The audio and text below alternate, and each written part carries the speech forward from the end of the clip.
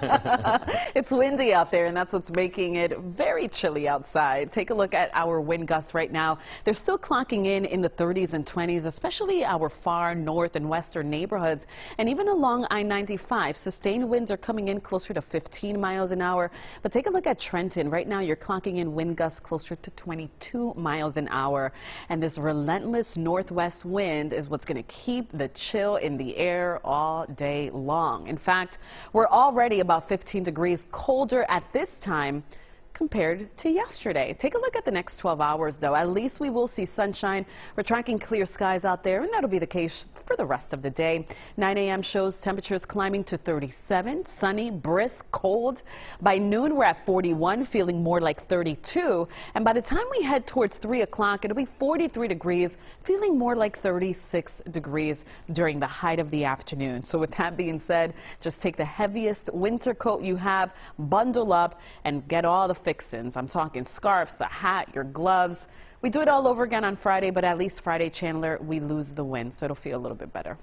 Okay, let's go ahead and talk about the weather because, yeah, I'd trade spaces with Megan any day.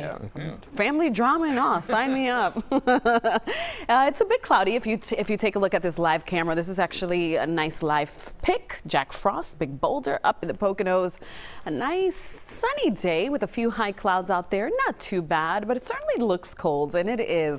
Temperatures up there are running about 13 degrees colder at this hour compared to where we were just yesterday. And the same holds true region-wide. It's just a chilly, brisk start to our Thursday.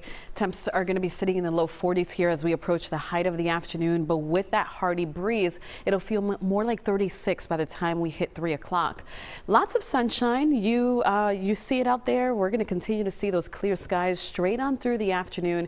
And into the evening we go, and the clear skies continue. Winds will gradually diminish. In fact, let's go ahead and take a look at wind gusts. This is 4:30 this afternoon, evening, and you can see those winds are still quite blustery, but when we move the clock forward, they do begin to die down, and that's certainly going to feel, it's going to make all of the difference as we round out the work week tomorrow, Friday. You can see by tomorrow morning, these winds are generally calm, and we'll notice that tonight. Those winds diminish. It'll be clear, cold, and quiet, with temperatures bottoming out at just 28 degrees. So another chilly night expected across the Delaware and the Lehigh valleys. We round out the work week with lots of sunshine, less wind, and those temperatures climbing to around 49.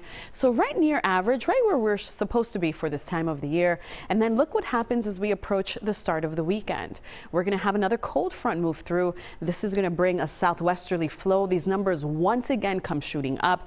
We'll hit a high of around 60 Saturday afternoon, but that will be accompanied with a sturdy breeze in addition to showers, particularly in the morning with a lingering shower possible as we approach the afternoon, but it's not going to be a complete washout of a day. We're drier for Saturday night. It'll give way to a colder Sunday. And if you're heading down to the link on Sunday, a quick peek at the forecast by kickoff, which is 1 o'clock, 41 degrees. By halftime, we're at 42.